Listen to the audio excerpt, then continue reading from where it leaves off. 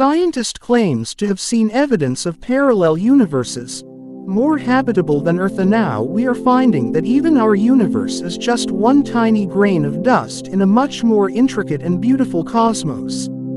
A leading cosmologist, who claims to have seen evidence of parallel universes in the night sky, believes that the fingerprint of those alternate universes can be identified. Laura Mersini-Houghton says the sum of the parallel universes could even be more habitable than Earth.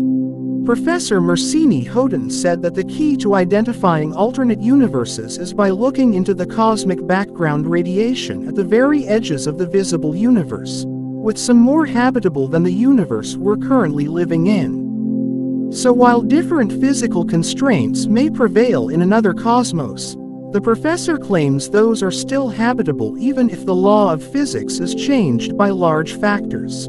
Our universe seems to be only borderline habitable, she said. We were sitting right at the edge between habitable and non-habitable.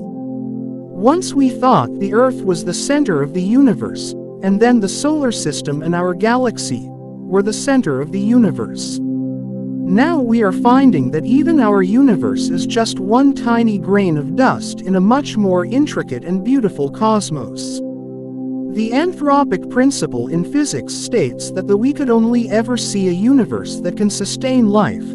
If the universe were any less habitable, we wouldn't be here to measure it.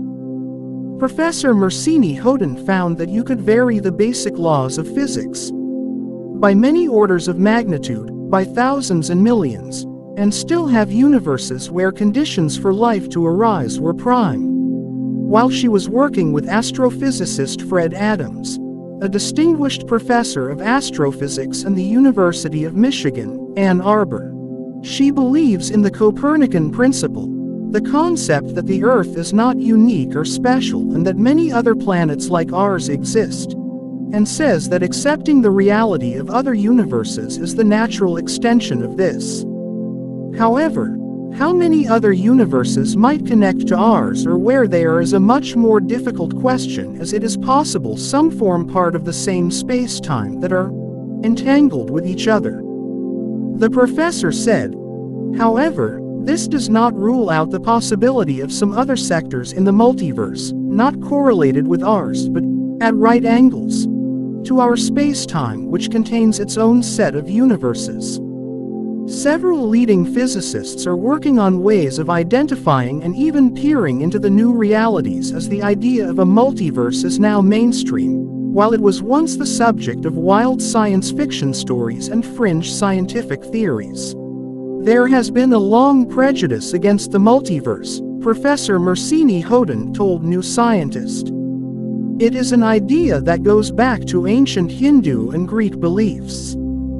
But it took a long time to push the idea into mainstream physics.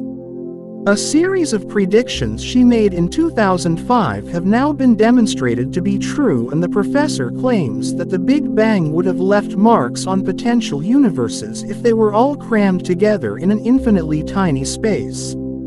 These marks, she claims, can be observed today in the form of cold spots in the cosmic background radiation. Evidence of one of these cold spots, a cosmic void about 900 million light-years across, was recently confirmed by two separate. We were the first to show how you can actually test the multiverse and that you don't need to go beyond the universe's observable horizon, Professor Mersini-Houghton says. You can just see it in our sky.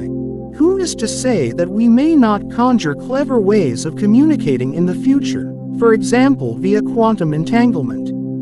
Not long ago we thought that due to the speed of light limit, we may never have evidence for what lies beyond our horizon. As I describe in my book, all that changed when I and my collaborators calculated and predicted how the quantum entanglement among all infant universes at the creation moment show up in our present sky as fingerprints of the multiverse.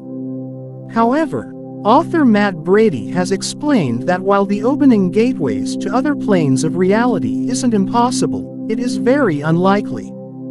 In his new book The Science of Rick and Morty, an unofficial guide, He says that approximately 109 billion electron volts of energy would be needed to travel through the metaversal wormholes Rick and Morty travel through in the popular series.